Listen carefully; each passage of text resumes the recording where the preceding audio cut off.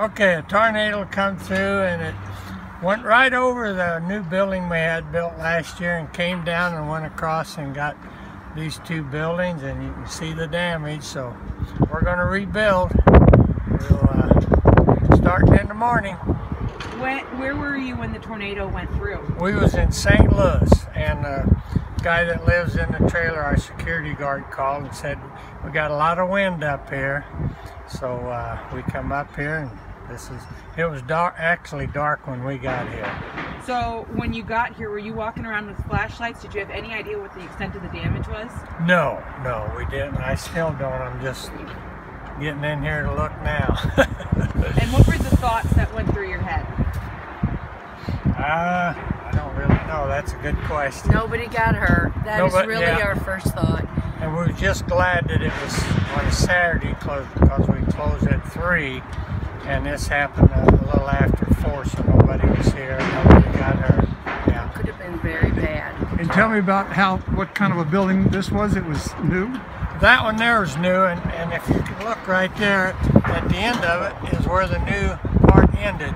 It just took the old part, it just happened to be where the tornado went through. Yeah. And how many cars do you think are damaged? You know, I haven't even looked, but this holds about 140 cars, what's tore down here. And the doors are in there. I don't know.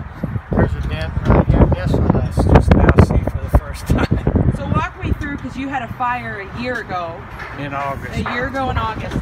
What do you have to do when you own this many cars? You know, are you able to replace these old cars? It's hard to do, and they're getting harder to find and more expensive. They're really going up in value, I think, from there every day. Yeah. So we'll try to repair the ones that are repairable. Hopefully most of them we can.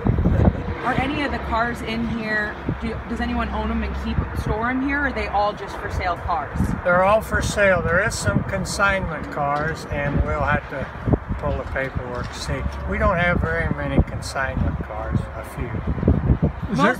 Is there any worry on your part about first a fire and now a tornado, about your luck?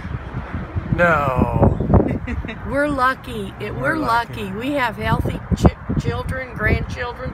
All of our life has been very lucky, and so this is some unlucky things, but you can't